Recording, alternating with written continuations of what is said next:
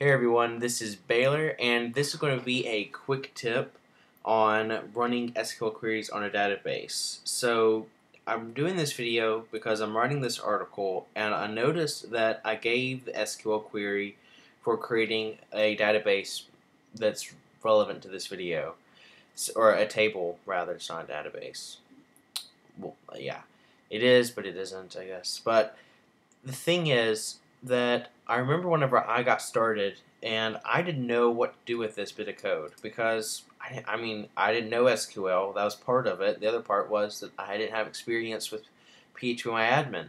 So what you do when you get stuck with an SQL query like this and you don't really know what to do with it, you don't have to go through and manually create this by saying I want to create a database called website or a table called websites, and I know that this is going to have an ID field that's going to be an integer.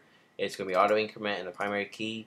You can actually copy this whole query and do it from that.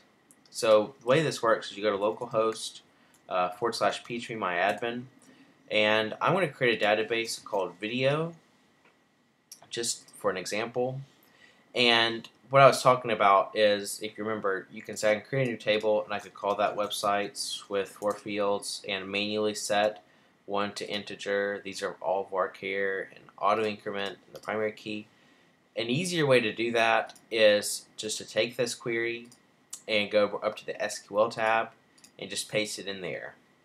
So that's everything really for the video. Now, to further explain some of this though, is that you'll notice that I just took this straight from what phpMyAdmin generated. And the problem is that it's actually left this CMS tutorial database name in here. So we need to change that to video. So you could probably even omit it completely, but I'm just going to change it to video so that I know this query is going to create the table on this database. So once you've done that, we can click go, and that's going to create this. If we go back to our database, we can see we have this table, we can view the structure of this table, and everything's working exactly the way I wanted it to for this particular article.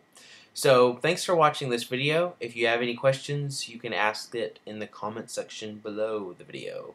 And goodbye.